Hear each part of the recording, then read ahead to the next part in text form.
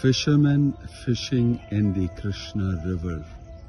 Sounds a little odd, isn't it?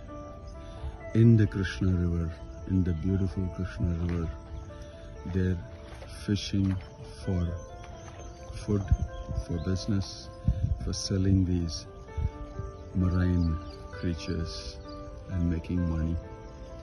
In this material world also, it's similar.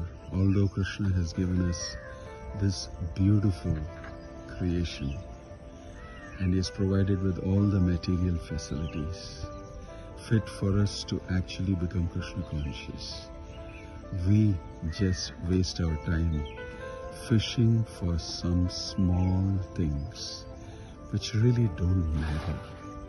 We spend all our time, the human form of life, the valuable human form of life, looking for things that really don't matter in the real purpose of life. Tasyaiva heto prayate tako vido nalabhyate brahmatam paryadah tallabhyate sukhavat anyata dukaskalena sarvatra gabir ramhasa. This beautiful shloka from the Bhagavatam tells us that you must look for that thing which is not available in this entire creation.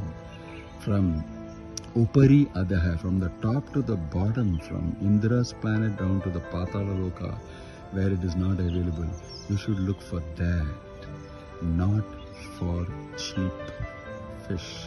Human life is not meant for fishing. It is meant for actually realizing Krishna. These are my realizations on the Krishna river. I thought I'll share this with you. Don't do fishing out here and waste the valuable human form of life. You should hunt for the rhino.